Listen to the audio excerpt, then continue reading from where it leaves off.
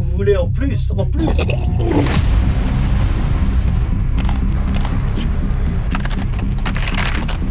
Putain d'Adèle de merde. It's off. Oh, something bad happens.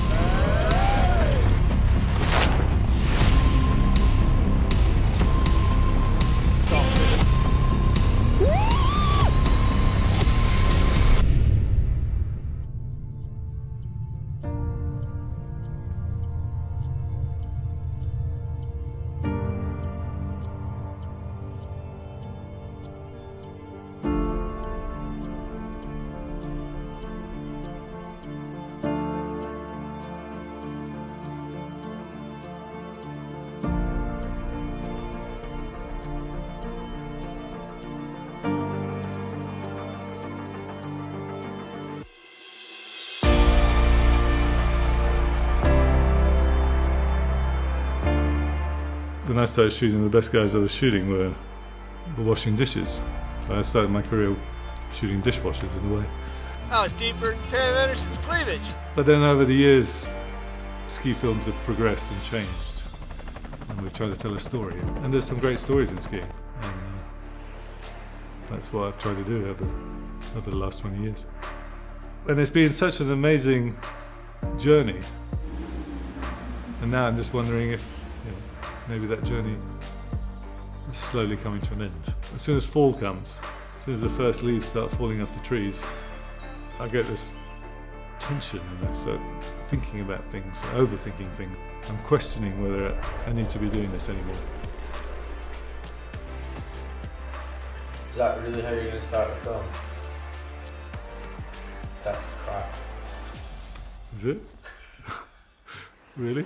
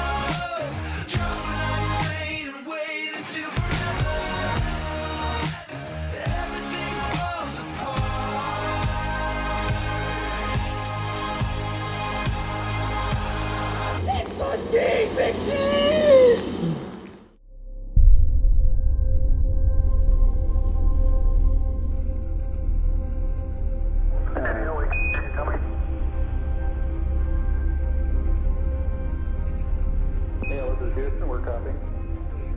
F2, 15 years ago, Nicolas Falquet called me up one day and said, "We'll do some stuff at night. I'm going to put some lights and we're going to shoot at night." I thought, "Oh, yeah, that sounds cool." 15 years later, I'm still night shooting.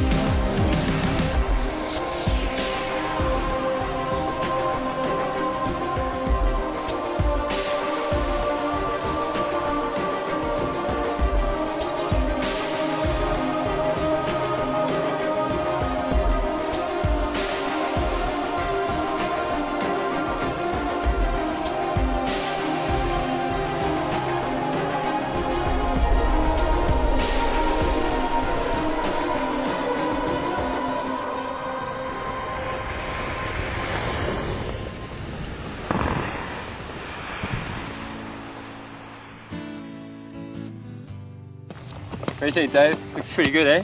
I don't know, actually. I think it does. I was a ski bum and I was filming my friends skiing.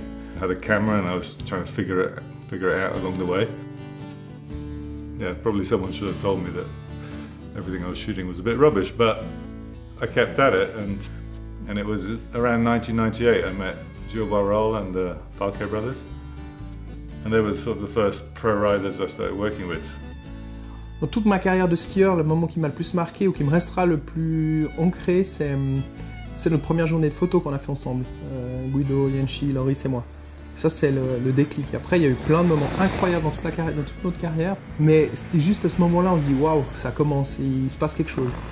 To me, that was freeriding at the time. Just skiing powder and jumping off cliffs. And over the next 10 years, I've ended up working with a lot of other pro riders like Xavier, Jeremie Jones, Geraldine Fasnacht, Henrik Winstead. And by then, quite a few things had happened. Yeah, Jill passed away, and Geraldine's husband, Seb, passed away. Jean-Yves Michelot, who won the Verbi Extreme, got paralysed. And I wasn't really questioning it too much then, but another 10 years have passed since, and now I'm really questioning why I'm doing this. To me, the skiing is just a filler. It's the story behind the skiing or the skier or the place or whatever. That's the interesting bit. You know, anything but freeriding is all artificial. You know, the nature has given you something and you just take it as it is.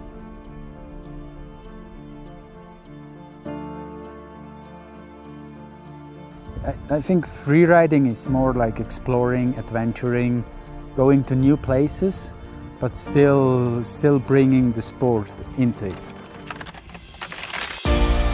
Skiing is it's my life. I climb mountains, I climb walls, and I ski mountains. Pour moi, c'est du sport qui fait l'aventure d'une vie. C'est un moyen d'expression qui laisse libre cours à toutes les imaginations possibles. I'm not doing it for anyone, I just do it for myself. I just want to be proud of myself. As soon as you start thinking too much of snowboarding like a job and all the negative aspects of it, then you might lose the passion. The cool thing in the mountains is that you don't have to judge people. It's more the spirit that you have in your head. You know, the mountain is strong enough to not having to focus on judging the other people that they ride. It's something I don't get tired of, yeah. un bon freerider, c'est un vieux freerider. Donc il va falloir gérer des mauvaises expériences, renoncer plusieurs fois. Et puis ça c'est l'expérience qui dicte. Je pense qu'à 20 ans en arrière, on a juste repopularisé un petit peu plus que certains fous faisaient. Maintenant, l'évolution, elle est évidente. Une fois qu'on a exploité tous les petits carrés de poudreuse autour des remontées mécaniques, une fois qu'on a exploité toutes les pentes de poudreuse un peu plus loin que les remontées mécaniques, on commence à s'enfoncer dans les montagnes et puis aller chercher des choses plus vierges, plus éloignées, avec de nouveaux défis. I think there's always been one thing that really excited me a lot in freeriding is this kind of moment that you have really a few times a season or even a few times in your life where you're not thinking, where you're just part of the elements plan. You know exactly what to do and you just function and you just have like a lot of energy inside you. This is it to me.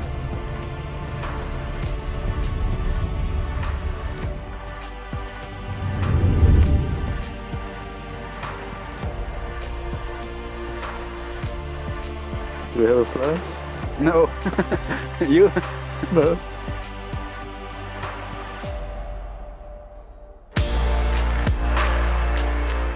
It's a balance, it's a teamwork, and what Xav was taking from my alpinism skills, I could learn from his riding skills, so it's always a team effort.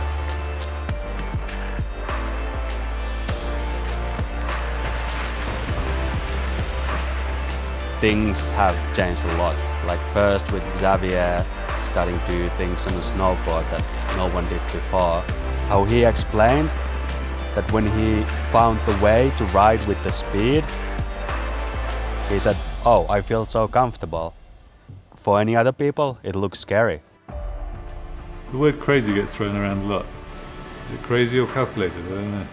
When your level is that high, everything you do seems crazy to someone whose level is not so high. It's quite simple.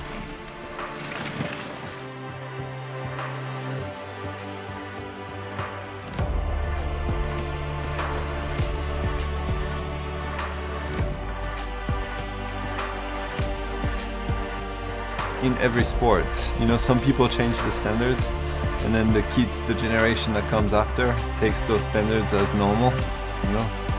The young generation is still pushing and that's really beautiful to see.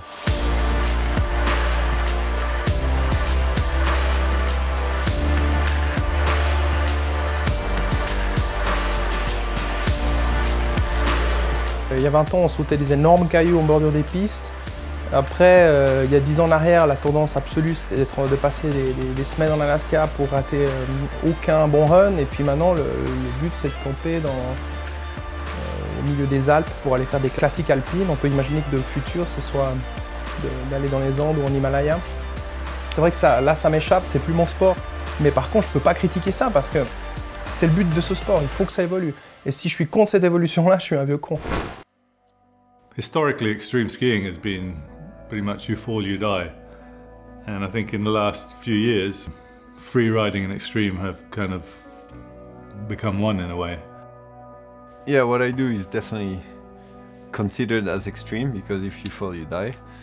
But at the same time, you know, it's become kind of cheesy to use that name, so I don't like to use it. You know, to me, extreme is just going down, like kind of sidestepping down the mountain and finding a way down. And to me, I think there's a lot more to steep skiing than just doing that. I do a lot of things where you can't fall, and I guess that means it's extreme skiing. But it's also a mix. I'm trying to take free riding into the bigger mountains as well.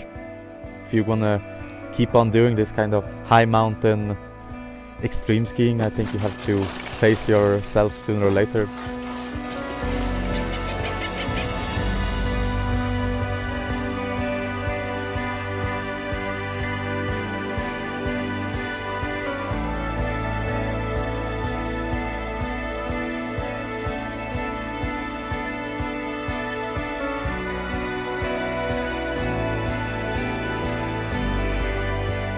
All these lines that Xavier and Sam and Jeremie have skied over the years, the 4,000 meter peaks notably, they are mostly classic ice climbing routes in the summer. I think there's 84 4,000 meter peaks in the Alps.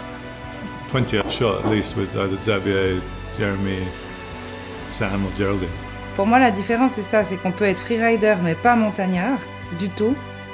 Et il y a des freeriders qui sont montagnards. Moi, si je suis venue au freeride, c'est parce que je voulais apprendre la montagne.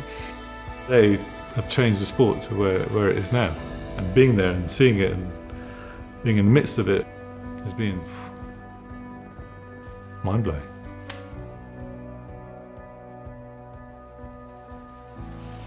You know, if you asked someone that 20 years ago, they would never think about what people can do nowadays in the big mountains with skis. Jeremie Heitz. I never seen skiing like that in my life. C'est vrai que les Alpes, c'est un terrain incroyable. Après, d'aller chatouiller les 4000, ça demande un peu d'expérience. Donc, on peut avoir des moments clés qui fait que tu t'es là au bon endroit au bon moment. Et puis, tu peux sortir des lignes complètement incroyables.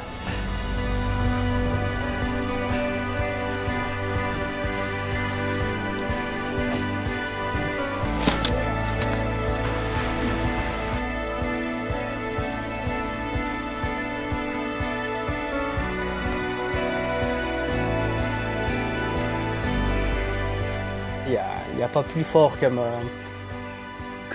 comme émotion quand tu viens de skier et puis d'accomplir ce que tu avais imaginé dans ta tête. I think in the future we're gonna see more and more like crazy stuff also, but it's the evolution of skiing. It's because it's become a career path, and to keep being the best and getting paid more and getting more sponsors and whatever, you have to push yourself. And possibly you're pushing yourselves a bit further than you should. Il y a très peu de marge. La moindre petite erreur peut coûter extrêmement cher.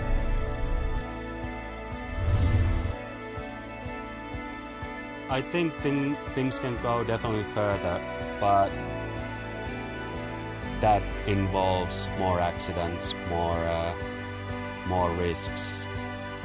I think in a safe way, it's impossible to do it. If you want the sport to progress, you have to push yourself. But where do we want the sport to go to? You need a lot of faith in what you want to do. You can't just go out there and just try and go for it straight away. It takes a long time for you to be able to tick the thing off that you actually want to do. You have to start asking yourself the questions about your own life. And I get fear of my own life, and sometimes I get fear of myself. That's how things have evolved. The extreme is gone way beyond what I'd ever consider doing, and I think it's pretty dangerous now what's going on for both photographer, cameraman, and pro rider, and they're really pushing their limits.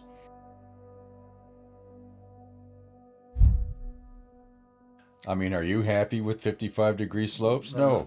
Yeah, well, neither am I. I've been always fascinated with the kind of extreme skiing thing. Never wanted to do it. And in 2005, I think it was around 2005, I met Andreas Fransson. He was a Swedish guy who moved to Chamonix and started doing all the classic extreme descents. So I ended up shooting with Andreas a few times. One was with Sam, and they skied the Pan de Sucre, which is an aesthetically amazing descent. We got it in the perfect conditions. Well, they got it in the perfect conditions. I was sitting in the helicopter. That really opened my eyes to what's possible, an extreme descent in a freeride way. Then Andreas went and he was doing trips to South America, and then one of these trips to South America he got caught in a big avalanche. And it's things like that you just keep questioning yourself all the time. Why am I doing this? Andreas was my best friend. That accident with Andreas passing and literally a handful of other people for just 2-3 years, I lost like 5-6. very good friends.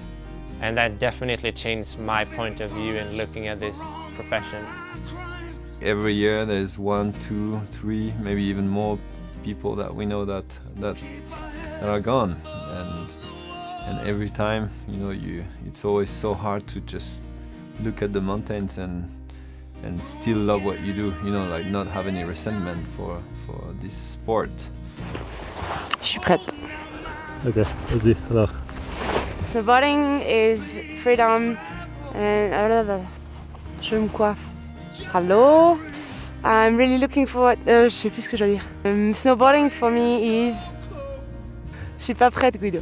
Snowboarding for me is all about spending good times in the mountains with my buddies.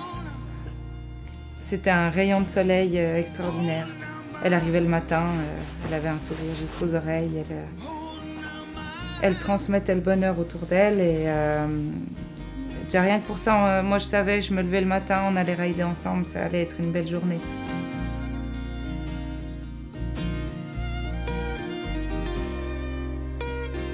On voyageait ensemble, on vivait des moments très forts ensemble. Je l'ai vu gagner 2 titres. J'ai plus vibré pour son second titre de championne du monde que moi quand j'ai gagné en fait. Elle avait la capacité à partager les émotions qui étaient énormes. À accepter, c'est extrêmement difficile. Mais si en plus je me coupe de la montagne où là j'arrive à évacuer justement la haine que j'ai en moi par rapport à ce qui s'est passé ou aller me vider la tête et tout ça, bah c'est plus possible. Après l'accident d'Estelle, j'ai pensé à arrêter et avoir peut-être, on va dire, un parcours un peu plus normal. J'ai pris au jour le jour et voilà. C'est un environnement qui est bâtard, qui est aussi beau que dangereux finalement.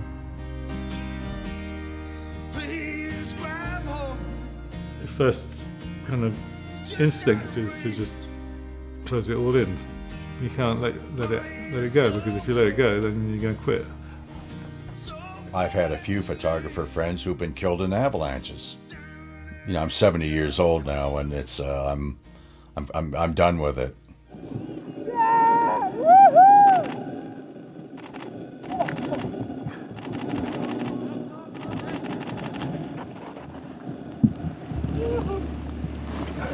He's coming here.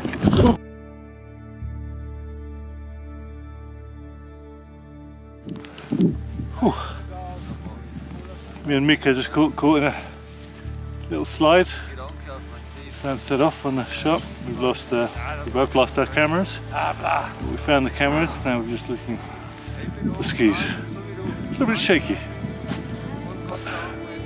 We're here, so it's good. Each time it's like, you come out and you go, oh, you're laughing, ha, we're all alive, it's brilliant. Yeah.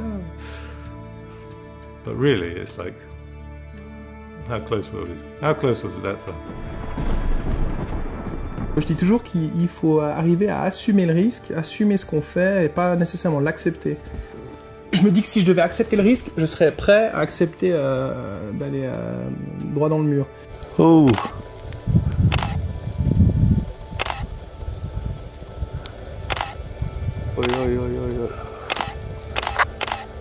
Jesus. Risque zéro, il n'existe pas, et après pour moi, c'est à nous de savoir jusqu'à quel point on l'accepte. Je suis conscient à 200% que ça arrive pas qu'aux autres les accidents. Il y a eu plusieurs exemples qui m'ont montré que ça pouvait très bien m'arriver du jour au lendemain. 5, 4, 3, 2, 1, c'est parti.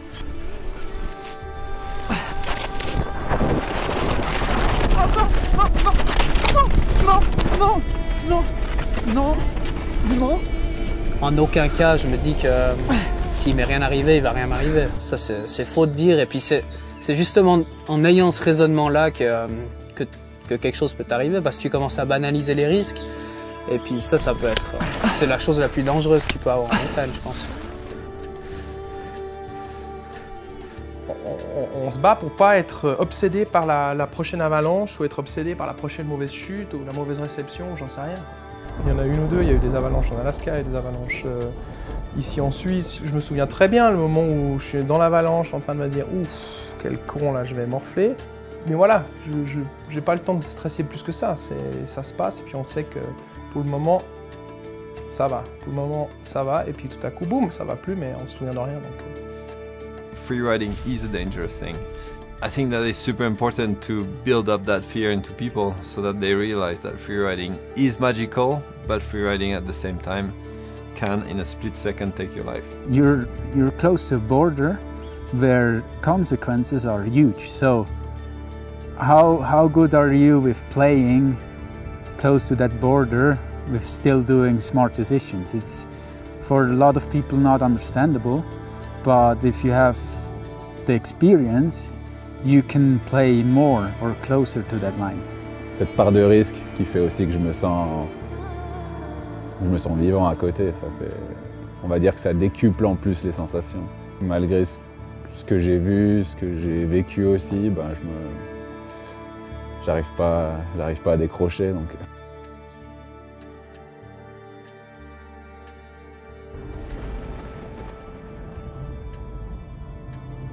Je pense que quand les choses arrivent, on ne peut rien faire contre. Mais il faut surtout essayer d'avancer le mieux possible avec des expériences de vie qui sont hyper violentes, très difficiles et parfois même où on a l'impression que ce sera insurmontable à accepter. Does the sport gives me back that much that the risk is worth it? Right now, I don't have the answer, but stopping is not an option.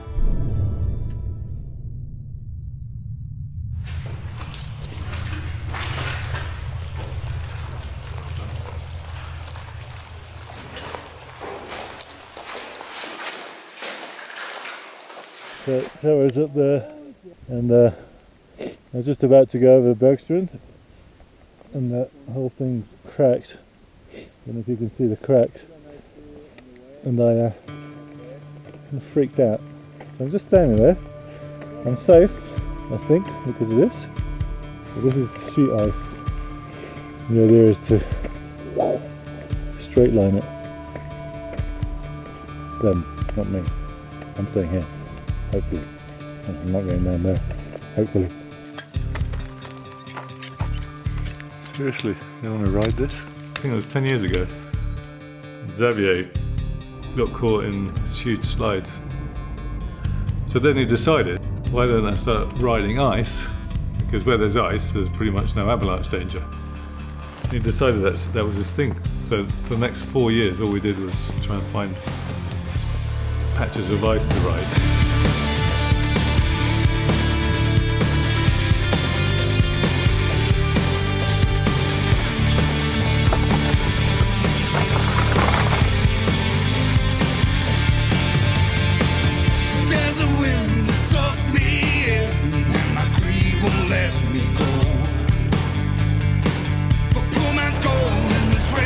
Home, 1,000 miles from home, and it's a long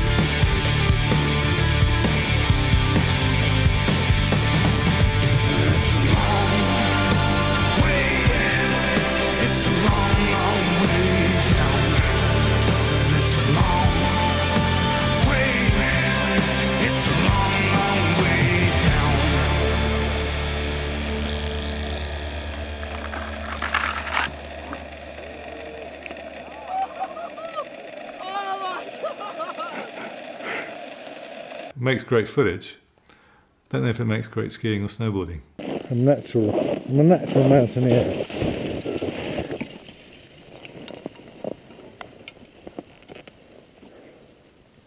Natural born punter.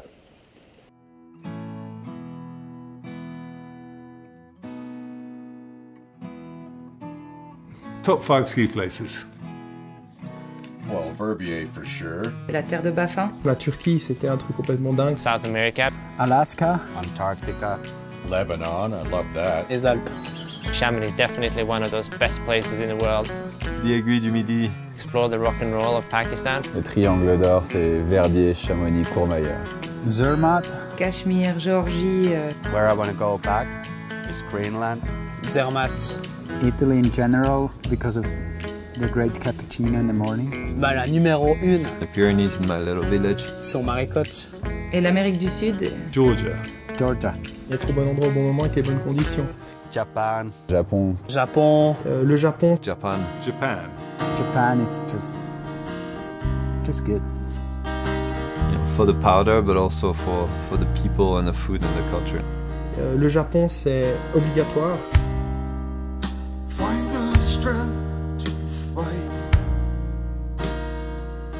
If I had to take a ski holiday for myself, Japan would be the place I'd go. Best snow I've ever skied. Amazing culture, beautiful mountains, beautiful people.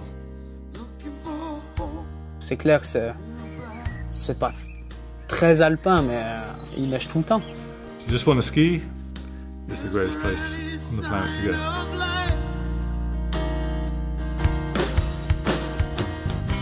I guess I gotta say Alaska. Alaska has become the mecca of freeriding over the years. Day's only just begun, so I think we're about to slay it. It's gonna be sweet! Most of the times I've been there, it's been incredible. It's what I do, it's what you see in the movies. It's beautiful, beautiful lines, beautiful light, beautiful snow, and it's just an amazing place to go filming, an amazing place to go skiing.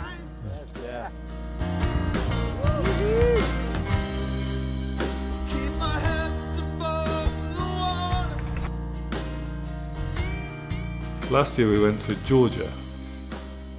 And to me, Georgia is definitely in the top 5 ski areas I've ever been. It's like Alaska without the hype. It's got unbelievable mountains. Maybe not quite to the same level as Alaska, but maybe we just got lucky. But it's got amazing mountains, great skiing, plus it's got a cultural side, and it's 3 hours away from here.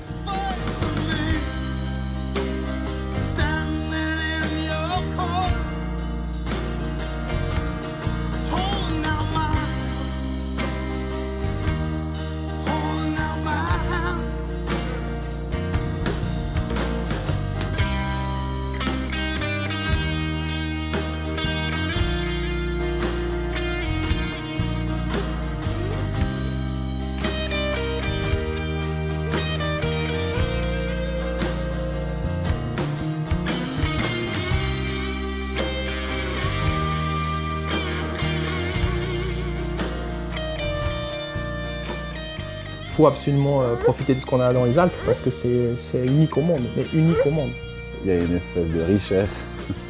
Moi, je partirai jamais. Les 5 stations qui seraient dans mon top 5, ce serait dans les Alpes.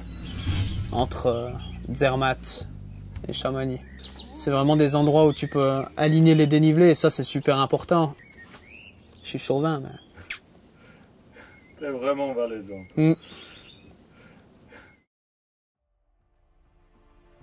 I've had the incredible fortune, I'd say, of going to Antarctica twice. First trip we went with Xavier and Jeremie Jones. Kind of just really just scratched the surface and saw what it was all about, and it was incredible. And Xavier actually, his son, blown away by it, decided to organise this expedition and spend a month down there. And that, I've got to say, is one of the most amazing experiences I've ever had. I think Antarctica was the most complete adventure I did. you know, with the whole traveling, the setting up the expedition, the human factor, the wildlife. And it was very much in the standard way of seeing an adventure, but it definitely fulfilled every kind of expectations.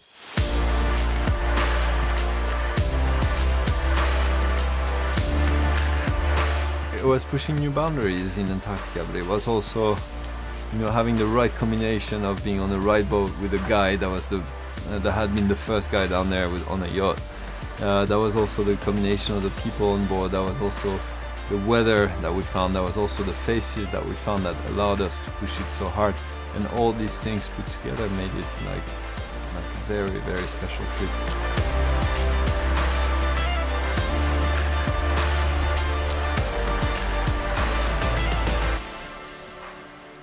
You could potentially get the best steep skiing on the planet. Plus you got whales there, penguins there. It's just an incredible place.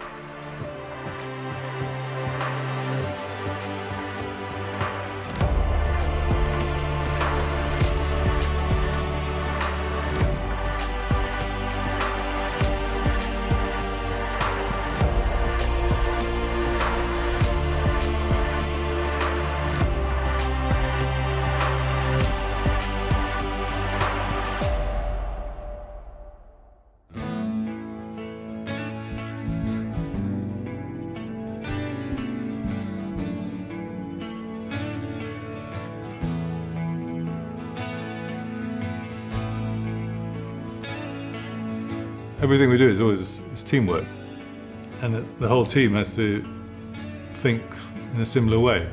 And sometimes it works and sometimes it doesn't. And I've just had the fortune of working with groups of people that I think really work well together. What are you doing? Try to dig myself to China and not be scared. There's a fucking rocks falling non-stop. It's a partnership, you know, it's like you don't go out there with anyone. And that's a difficulty I find, to find the people that you also want to work with in the mountains. We managed to make these films, and it's not just me filming, it's 3 other cameramen sometimes. How big is that? 20 meters? Yeah, for sure. Pretty big, eh? Yeah, I would have done that, but kind of too busy. Not today. Well, working today. Working today. Tomorrow I think I might walk up there. Yeah, we'll come up and do it for fun. Yeah, but I'll go big. Not pussyfoot around like he did. That was surprisingly wimpy for him. Someone has an idea and then everyone else works together to make that idea work. At some point we want to do a trip to Svalbard and then Alaska, and we were deciding, okay, we don't want to use helicopters, but we want to film from the air, because the aerial angle for me has always been the key to some of the best shots. I kind of looked at paramotors to start filming, you know, when there were no drones and when there was nothing to film from the air in a remote location, and then like figuring it out, I discovered that it was a very stable tool that potentially could be used for scoping lines. That idea of the paraglider evolved from a shooting tool to, oh, hold on, why don't we use the paraglider to access the lines? And then it went from, why don't we use the paraglider to just jump into a line and ride it?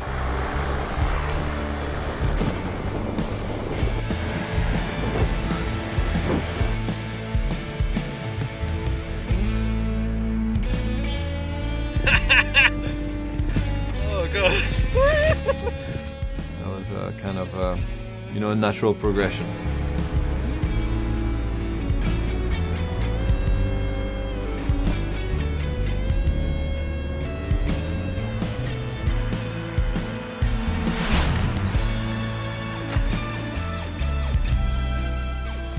The whole like crazy idea where we jumped off a paraglider into a powdery Alaskan spine, it was just mind-blowing.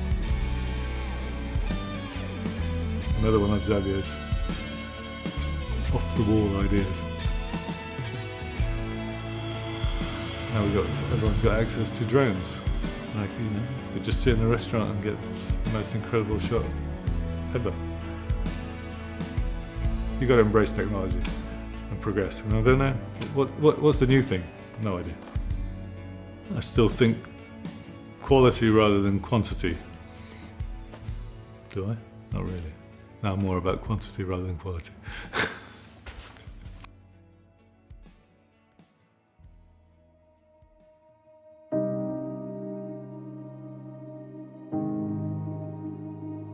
We had the mountain to ourselves.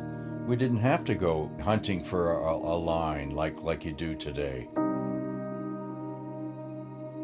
Do you still like skiing? Yeah, but for myself. Not lugging a camera around. I have some days where I feel really good and I feel that I'm in my place, but there are many days where I feel that, oh, this is just too much for me. Over the years, that fear has been, kind of more and more present.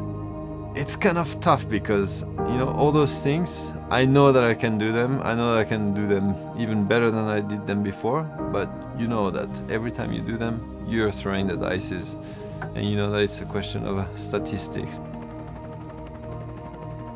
I surely don't regret what I've done. I know that I've been super lucky, and I think that's why right now I'm quite happy to step back a little bit.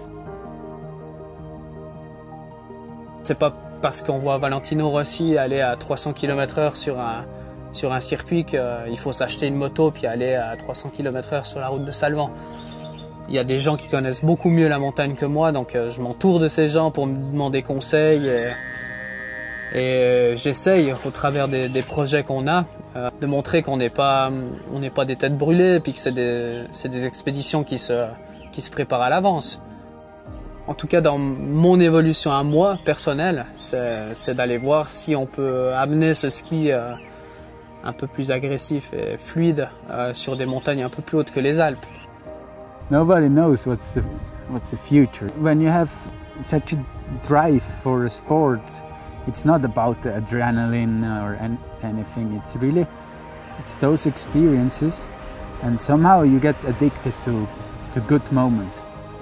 And then you don't want to stop. Avec les années, ça devient plus facile de prendre des décisions et de savoir si c'est bon ou si c'est pas bon. Et avec toute cette expérience, en fait, on se rend compte de toutes les conséquences qu'il peut y avoir et on réfléchit beaucoup plus. Mon rêve depuis toute petite, ça a toujours été d'être pilote d'avion. Et que maintenant, je vais en montagne avec cet avion, je clippe mon snowboard dessus, je vais poser sur un glacier, puis je vais rider des lignes. J'ai été élevée toujours dans ma vie comme ça, il y a le travail, il y a la passion, et pour moi le snowboard, c'est ma passion.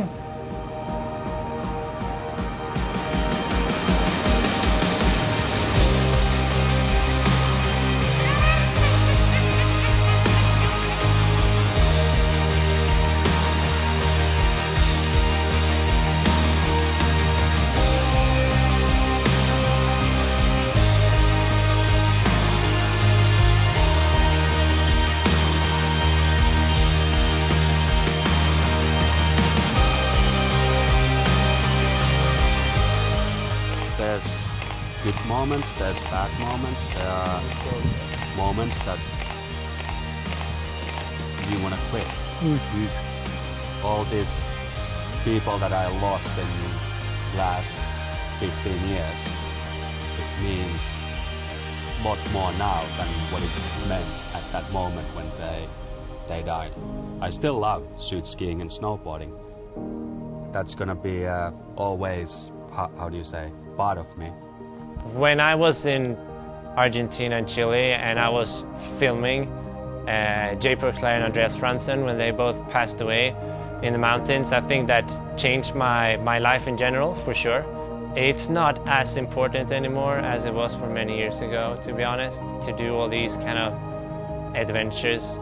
C'est très difficile de s'arrêter parce qu'on se rend compte que ça nous apporte beaucoup, puis c'est dès qu'on se retire un peu, on se dit « oh, ça me manque ». Mais c'est comme une drogue, hein. On en revient toujours au même truc, c'est comme une drogue. Si je m'étais dit il y a 20 ans en arrière que je serais encore sur mes skis 20 ans après à faire à peu près les mêmes conneries à 20 ans qu'à 40, j'aurais jamais cru. Mais là je peux le dire aujourd'hui, donc je suis assez content.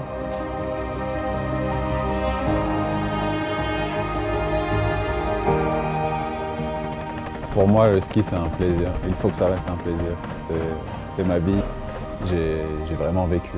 Je vis.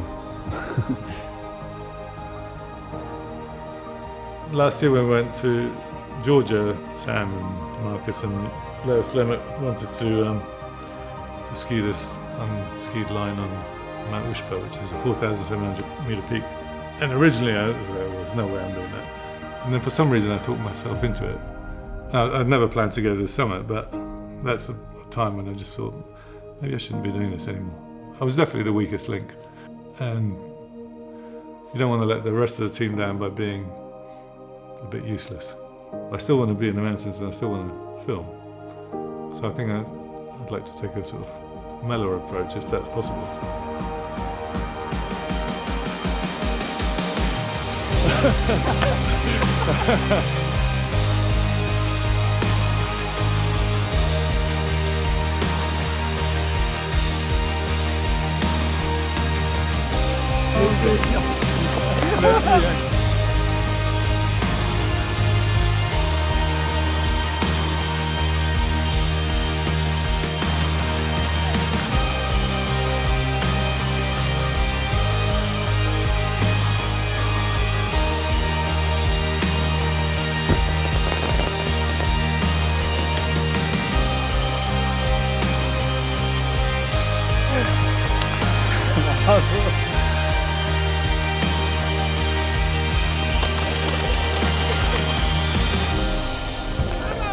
Merci,